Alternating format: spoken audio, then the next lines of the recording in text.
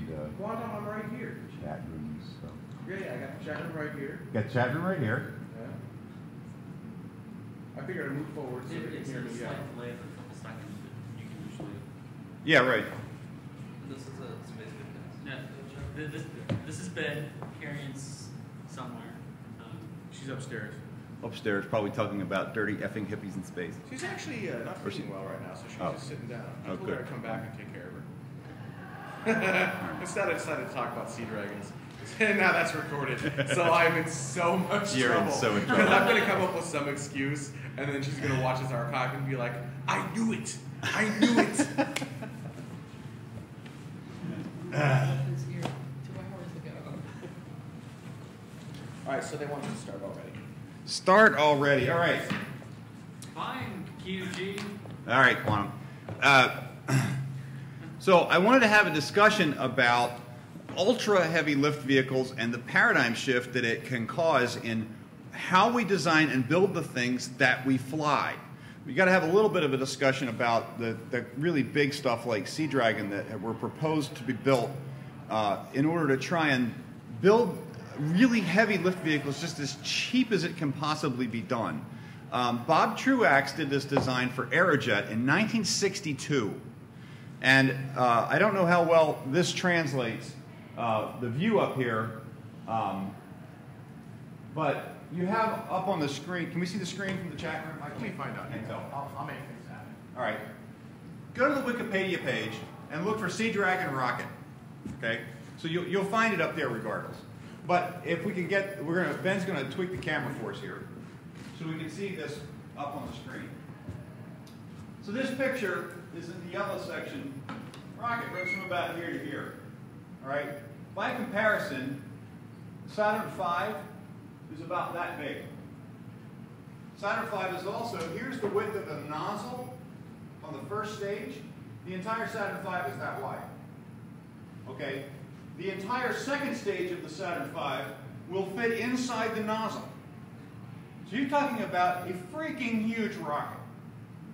You're talking about a rocket that's 500 feet tall and has a nozzle 75 feet across. Okay?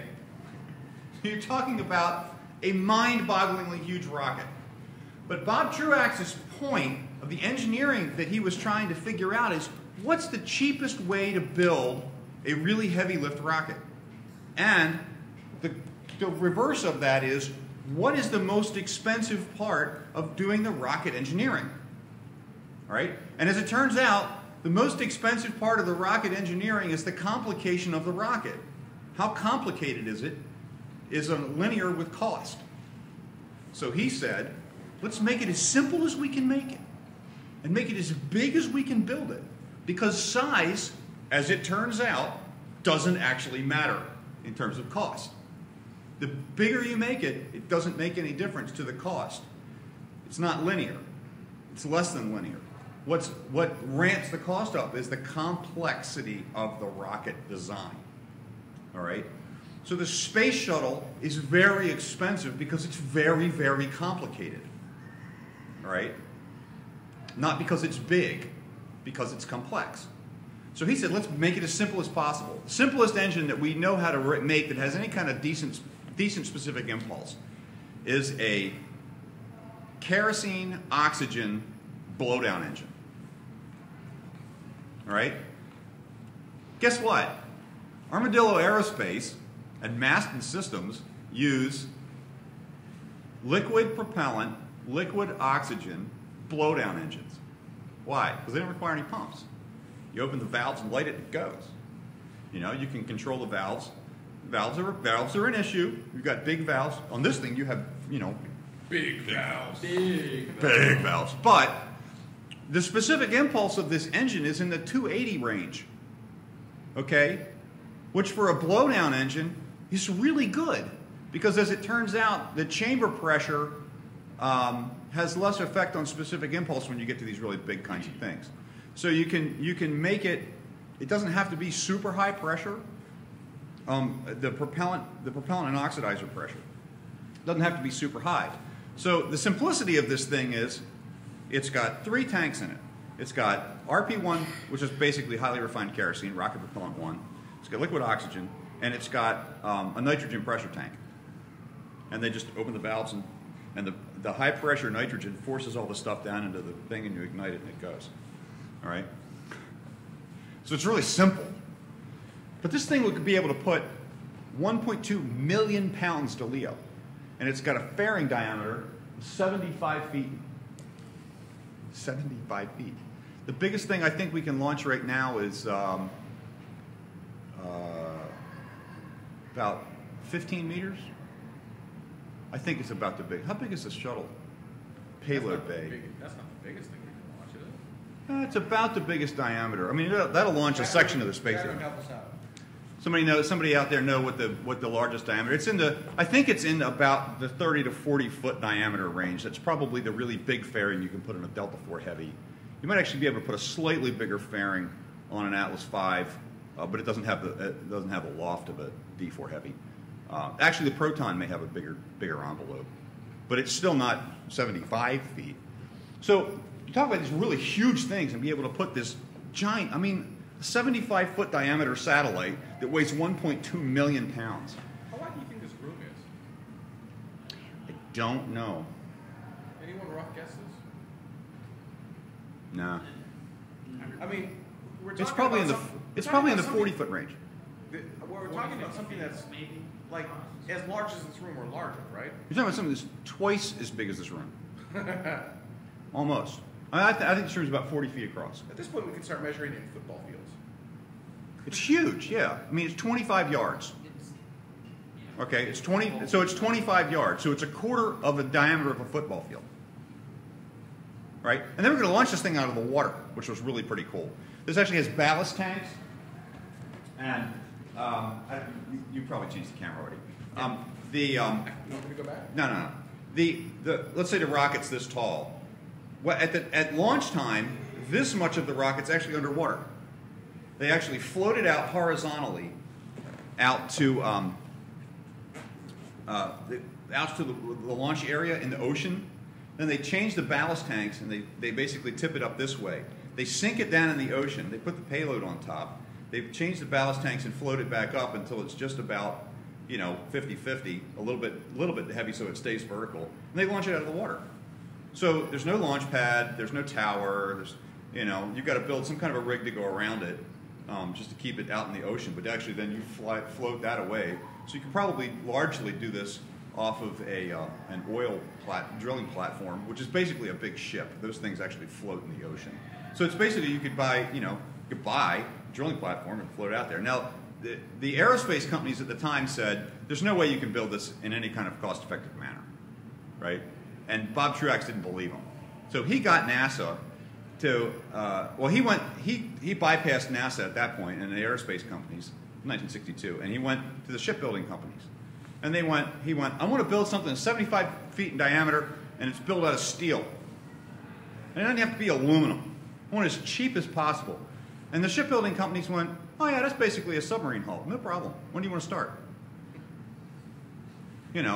So, I mean, that was his basic thing. You take an existing submarine hull design, you put a rocket motor on the back end, you put propellant tanks in it, turn it up, and you fly it. To answer your question, 4.6 meters by 18 meters is the shuttle cargo bay.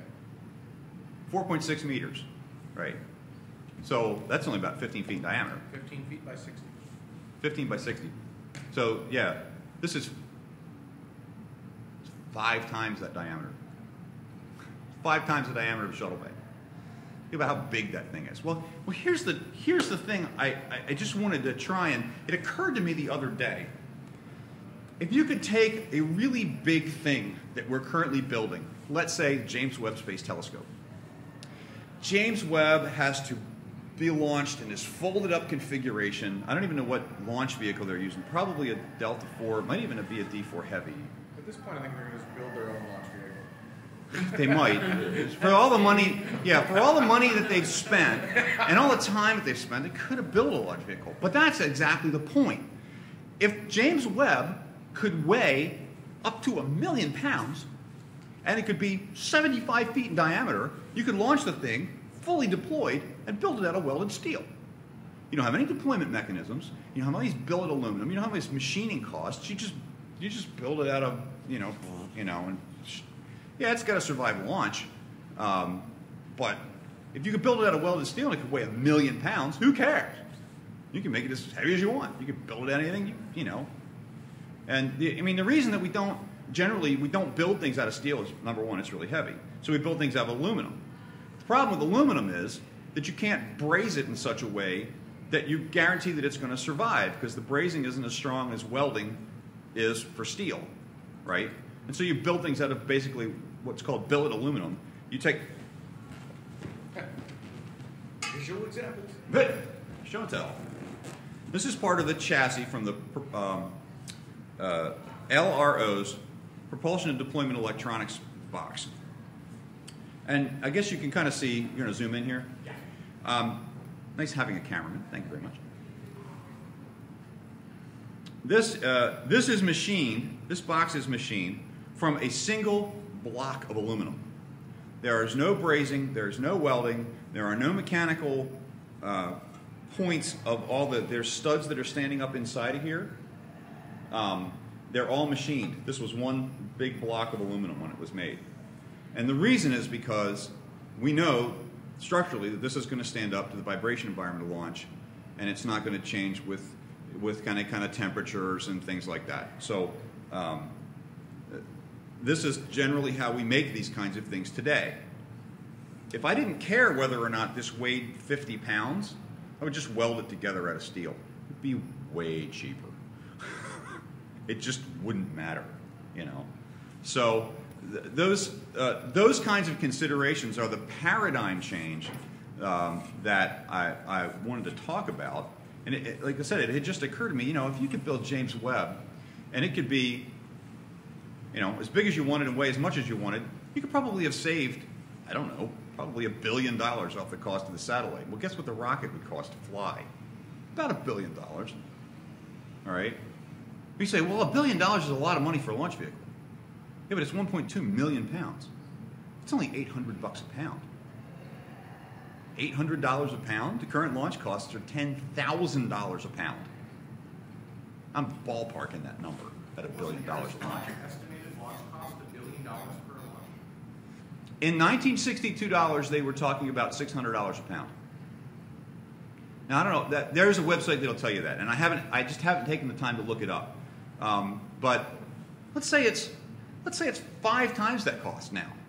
Let's say it's $3,000 a pound. It's still a third of the cost. Now the rocket would cost $3 billion to launch.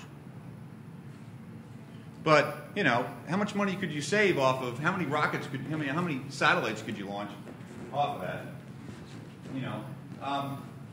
Right now you're basically restricted to the largest fairing that you can put it in, which is on the order of the space shuttle size, which is about 15 feet in diameter, and you're constrained to the largest launch vehicle in the U.S. inventory, at least, is a Delta IV Heavy, which is 50,000 pounds to LEO, all right, or 25 tons, right?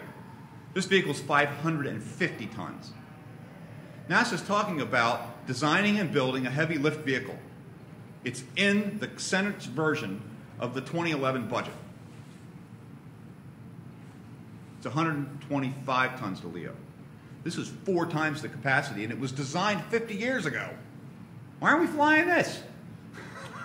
I have a question. I'm old enough to remember the next successor to the Saturn V was supposed to be the Nova rocket. Right. I would think those two would have been come up with or designed basically at the same time. Why did the Nova rocket get the attention and not this one? I don't know. I really don't know. Because this is the first I've heard of this. And I remember Right. hearing about the Nova. I'm 12 years old. I think I first read about this in Dennis Wingo's book Moonrush, and I went, "How big was that?" And I went and started looking at it, and in fact, can you zoom out and show the screen again? This very grainy black and white picture is from the PDF files from the Aerojet General Corporation, NASA, and as evaluated by TRW Aerospace, which is now the Northrop Grumman Aerospace Systems sector. So the group that did the evaluation still exists. Aerojet still exists, right? The shipbuilding organizations still exist. There's not any reason that this actually couldn't be done. And we know how to do it way better than they knew how to do it 50 years ago. You know, I mean,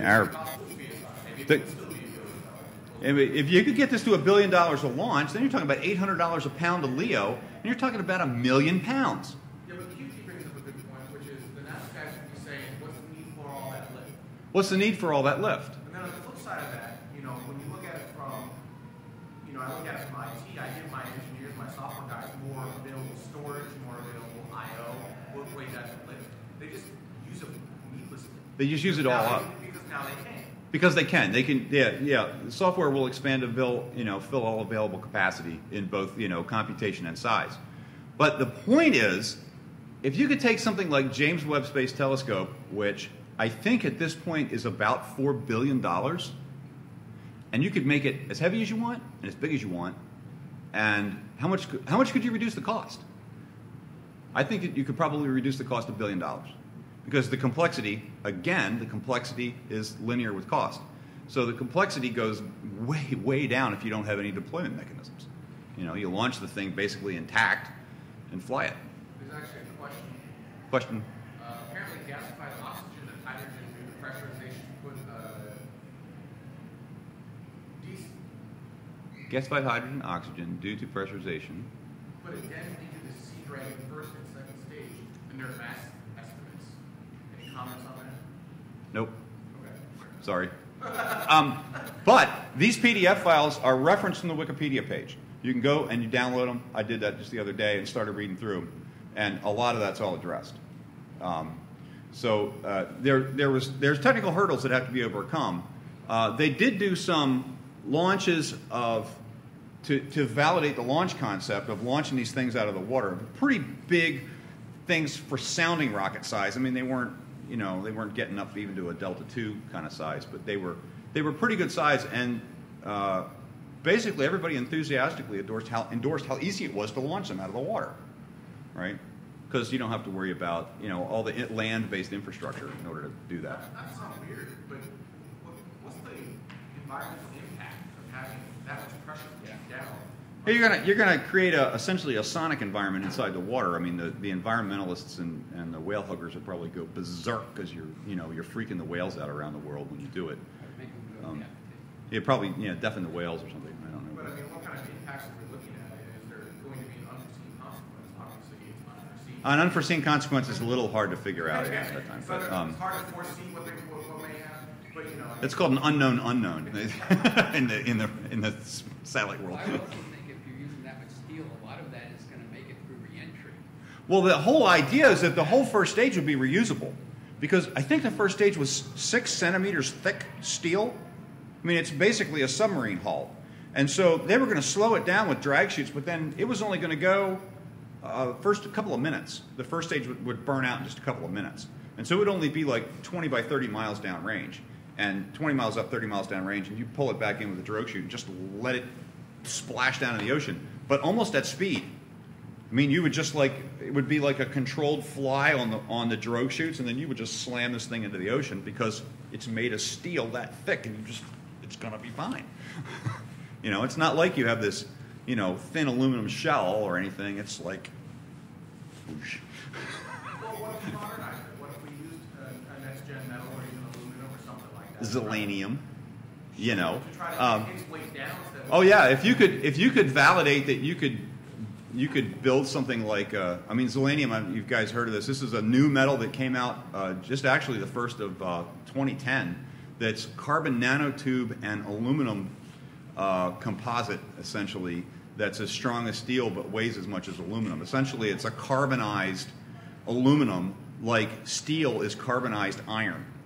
It's the same kind of thing, but somebody figured out how to do it, and I think it's being put out by Bayer, B-A-Y-E-R, the same people that actually make the aspirin. They're a large consortium, and they licensed this stuff from this guy in Germany. They're already making parts for bicycles, really high-end bicycles, but it's as strong as steel but weighs the same as aluminum. So yeah, if you could validate something like selenium, and that doesn't even have to be evaluated from a flying in space point of view. We don't even need to know how that's going to react in a vacuum environment, because it's not going to go that high. It's going to go to 20 miles. You know, so yeah, if you could do that, then you could cut tonnage out of that and actually get even better performance. You know, so I was just wanted to kind of initiate a conversation and get people to think about, if I could make this, how cheaply could I make the satellite, and how could I make it work with this kind of a technology? I mean, remember this 2001 Space Odyssey? The big ring-shaped space station that rotated and generated gravity? Why haven't we built one of those? Because it costs too much. Why? Because we got to loft all this material up. My back-of-the-envelope calculations show that you could actually fly that in 3 launches with this. So you could fly that for $3 billion. I mean, that's a big space station, But it's just a whole mind change. It's a game changer, just to be able to do this. And one of the things about the way that NASA currently works is everything's a mission. You've got to have, and that's one of the things that NASA and the chief technologist and the Obama administration are working against right now, is saying, look, what we want to do is we want to develop technology. It's almost if you build it, they will come, right? If you build a capability that doesn't exist today, somebody's going to figure out how to use it. They're going to figure out a mission to fly on this. You had this, they'd figure out a mission to fly 1 million pounds of LEO. Why they would want to do that? I mean, the entire constellation infrastructure, in order to put a base on the moon, 1 launch. 1 launch. So it's just a game-changing technology. No, it's not bombing. It's going there. So I want to go to the moon. The moon inspires people. You talk about, you sit down and you talk with a group of kindergarten kids, and you say, you could be the next astronaut to land on the moon, and their eyes get big. I go out and talk to educational groups sometimes, and I was talking to a group of three classrooms of 6-year-olds. 65 kindergartners sitting on a rug. That's talking about space. It sounds like either a recipe for disaster or just pure awesome. Well, these kids were awesome. And you talk about space, and I can demonstrate simple things of orbits and things like that. If you want to inspire kids, you talk about, here's the moon. They can walk outside at night and see it and go, I could go there. I could go there. I mean, it's not like Mercury or Mars or, those things are so far away. They're a dot in the sky. The moon's like, so, you really inspire people. And I think that's one of the reasons why I was a fan of the whole constellation program, is because it was going to put us back on the moon, and it's not a been there, done that kind of thing. The inspiration that you give your students is probably worth the cost of admission, and you get a moon base for free. How can you get a SeaDragon or an ultra-heavy lift vehicle, be a SeaDragon or something else, in your production somewhat? What's holding us back? I mean, I'd love to see, Aerojet and Northrop Grumman have actually, and you could pull in somebody who's an expert in, blowdown engines, like, Armadillo or Maston Aerospace. I know Dave Maston's not a big fan of heavy lift, and I agree with him in some ways. But there's enough knowledge now that you could actually put this together as a commercial venture. Man, it sounds like a crazy thing, but you say, hey, look, NASA, I can launch 1.2 million pounds to LEO, and I'll do it for $2,000 a pound. It's 1/5 of your current launch cost if you promise to buy 5 of these vehicles. All right? Over time, that's $10 billion. That's a lot of money. That's half of NASA's current budget. Right? Per year, right? It's $2 billion per launch.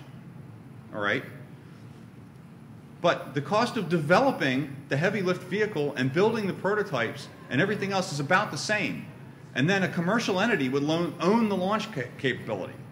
And NASA would be on a pay-as-you-go commercial launch capability. And if the costs pan out the way that they look like they would, then the commercial company would have reduced the cost of LEO by a factor of 5 and would be making a 100% profit per launch. Right? They'd be making $1 billion a launch, and NASA would be saving, I don't know what the number is, huge. They'd be saving a lot of money on the launch costs. Just think about it. You could launch, the EOS satellites, Ara, Terra, and Aqua, those 3 satellites, and 5 more the same size could all be launched on one launch. There's one downside to launching all of that on one vehicle. You lose it, you're done. You lose it, you're done. Yeah. How much money and time is invested into all these programs? Yeah. You know, and think of how much math can be thrown on that thing. You're going to optimize every ounce on that rocket as you always do. But the point is you wouldn't have to. You probably still would, though. You probably still would try and optimize the total mass just because engineers are engineers. But perfection is the enemy of good enough. And if you could build this out of welded steel and fly it, good enough. We're done. And that would be a paradigm change in and of itself, you know, to have a launch vehicle that's good enough rather than perfect. You know, or, you know, so if you're not pushing the envelope to the nth degree of the engineering, you know, getting to the 80th percentile of capacity is easy. Getting to the 98th percentile of capacity, that's hard. And that was one of Bob Truax's key things when he designed this, is trying to figure out, you know, what's the cheapest way we can build something, and it turns out size, in terms of cost, didn't really matter. So, any other comments or questions? Any other thoughts? You know, I'm not a, contrary to Ben, I'm not actually a rocket scientist. I'm a software engineer. I'm not even a hardware guy. I'm just a space enthusiast and you know, software engineer. So I just learn about this stuff because I love it. I remember hearing the name Bob Truax growing up. I forgot who he is. Do you have any background? He was. That's a great Wikipedia search because he was a real maverick and a brilliant guy. He rubbed a lot of people the wrong way, I think, but his designs were freaking brilliant. Did he ever get involved in the cars at Bonneville? I have no idea. Bonneville cars? Yeah, I have no idea. He might have. He He might have. You know, he got involved in a lot of stuff. He wanted to put. I don't remember who told me this story. Might have been Porkchop. Told me the story that Bob actually had a design that he wanted to put a man on the moon as a private enterprise, and he contacted Evel Knievel, who turned him down. I think it was Porkchop that told me that story. That would have been the ultimate stunt. Get him back. Yeah, I don't know, but I mean, Turned him down. that's pretty funny. Wow, it looks like lunch arrived already. Cool. Or either that or it's thick geek. I can't read the boxes. A whole bunch of people just came in with big boxes. So there are no current plans for heavy lift rockets? The current plan for a heavy lift rocket is in the Senate version of the NASA appropriation bill for 2011. And I think that the story is that NASA has basically already said, we already know what the design is going to be. We're ready to go build it. And so Senate said, don't go wait until 2015, start building it now. Take the design that you already have, which is basically the Ares 5 inline rocket, and go build that. It'll use space shuttle. I think the design is not the side-by-side. I think it's the inline rocket, what they're talking about. In fact, there was a great article at SpaceRef. I don't remember the author's name. This last week, talking about the Senate appropriation bill and this very specific language that the senators use in order to drive a very particular design in NASA. And the question was, should the Senate be designing rockets? And my answer was, frack, no. The Senate needs to say, we want a heavy lift vehicle. We want to be able to do these kinds of things. You go figure out what the best way to do it is, as opposed to referencing the experts in Utah, which, you know, they want to build solid rocket motors because that's what the experts in Utah build. Well, More cash for them, right? more cash for them. And oh, guess what? You know, the senator from Utah is the one who said that and put the language in the bill. I have a problem with that. I don't have too much of a problem with the design, because basically what they're talking about doing is taking a space shuttle tank, space shuttle solids, putting the space shuttle main engines on the bottom rather than piping all the fuel out through the into the shuttle and then through the engines. They're just going to basically run the tankage straight down and put the engines on the bottom and then put a whole second stage on top. So but they're talking about 125 pounds to LEO, 125 tons to LEO. It's like an N. It's like an N price rocket. 125 pounds to LEO. I'm talking about 125 tons to LEO. This would be 550 tons to LEO. You can see how big this thing is if you look in the PDF file, and actually on the Wikipedia page too. There's a picture of this thing floating next to an aircraft carrier. It's half as long as the aircraft carrier, so it's pretty ginormous. I think there's some other pictures in here. A lot of text. This is an old scanned, document from the 1960s. Can we get to the cutaway on this, Ben? Which is my command. Yes. Okay.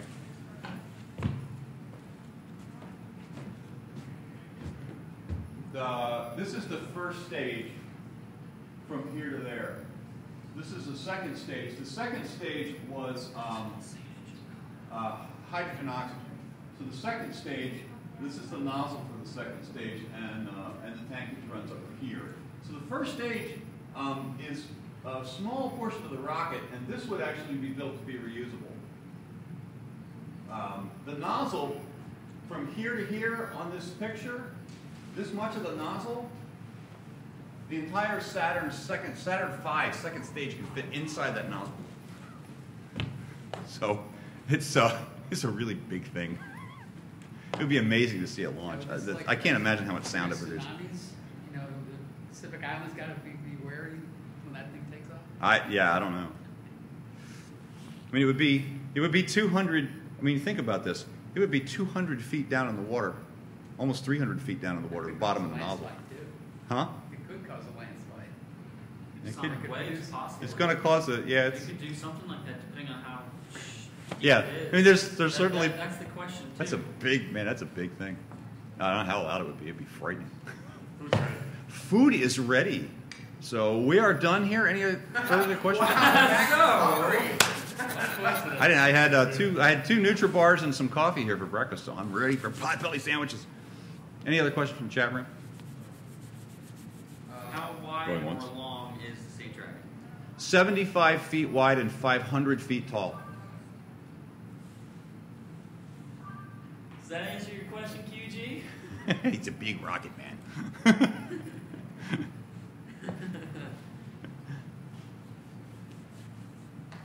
QG ought to know that off the top of his head. They said thanks.